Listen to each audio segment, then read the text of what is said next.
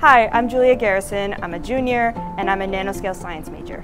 I went to Bethlehem Central High School, and one of the professors who teaches here, Dr. Brainerd, he came and gave a talk, and I talked with him and ended up getting a tour, and this place is like nowhere else. This is a photochemistry lab. We do research with light-sensitive chemicals called photoresist. This yellow light here, it's actually to protect the chemicals from having these unwanted reactions.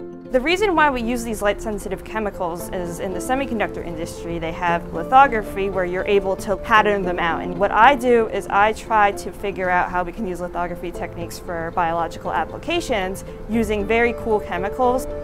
Organoids are basically a model organism, and they're a lot easier to make than an artificial organ. So basically you can kind of choose, oh, I want to model this part of an organ. Personally, I'm interested in the salivary glands because treatment for that is not very advanced right now, and it's hard to treat salivary gland cancers. I want to be able to help people who have these types of cancers as well as cancers that we might not know that much about.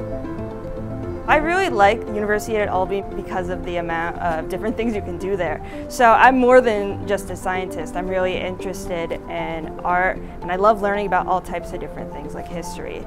So I like being able to be a part of a college that's not just STEM, that's not just Polytech. I like being able to get involved in other things besides that. I really like being able to contribute to research while also just learning about things, because sometimes I'm like, oh, I learned about photolithography in class, and then I'm doing photolithography in my lab, and it just makes it so much more interesting when you actually have hands-on experience you can do. This place is one of a kind, and I want to get involved and do research here.